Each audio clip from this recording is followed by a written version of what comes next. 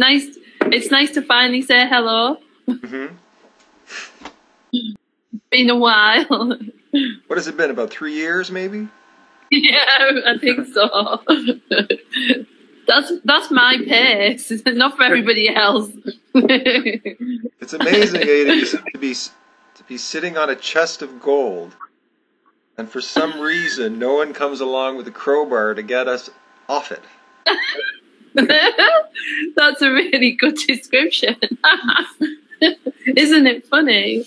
Like, I can't believe, even with the little I've seen, even just with the one video that you have, that you haven't had a huge group of people going, let's build it, let's fund it, let's do it, because it's so, one, needed, and two, so much better than Facebook.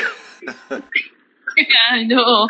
Oh my God. People still think we're a bit crazy, Elijah. People are still thinking, like, at some level, I mean, that's the feedback we get, that we dream too big, and it's surely not possible what we're seeing. But I think that from what we've seen with what you're doing, you know that it's the real deal. It's so obvious that fractal circles is a good way to organize information. Just that. Add in color coding and numbers and sacred geometry and people and innovation and... Yeah, you're just giving me loads of goosebumps. I know. I mean, I think whatever is the doorway or the gateway or whatever was supposed to open in 2012, I think it's now sort of open enough for actual maybe energy to pass through. I'm not quite sure of all the dynamics of galactic physics, but I don't think just because whatever happened in 2012 means that we all run through and, hey, we're here. I don't think it's... I don't know if I've shared with you, Elijah, that I'm a channel, and my entryway into this was 2012. So as a lot of people thought nothing was happening, I was getting through that we were being given... we had gone through a portal, and we could now begin to install the new operating system. So Noomap was birthed in 2012, and this project, and my guides are constantly like, everything's in divine time, like it's all evolving, it's all emerging, and I think there will come a point where people can see us and it's visible, but certainly stuff is on the move. Like, even if other people perceive nothing happened, something is definitely happening. So how do we want to use this time in our inaugural first meeting?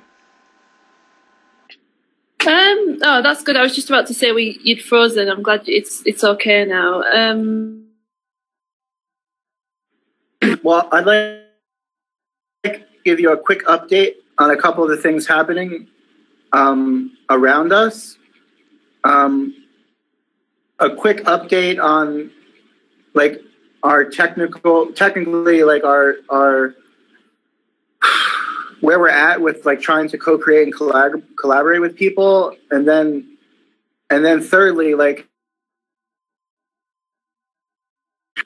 I guess we'll want to ask you some questions or just listen to you tell us about what you're up to and how you might want to see playing with Noomap. Like, how can we help you? Tied into like where we're at is how can we help you and your community or your friends or someone like run with it in some way that would be fun for you and empowering for you. The tied into that is that there's only three of us. So I've been juggling too many conversations. I'm having a personal, like emotional thing going on where like, I'm just juggling too many conversations and potential collaborations, and because I love everybody and I want everyone to cooperate and collaborate. So I just keep saying yes to everybody, basically. And that's become unmanageable because we have such a small team and everyone focuses on something different.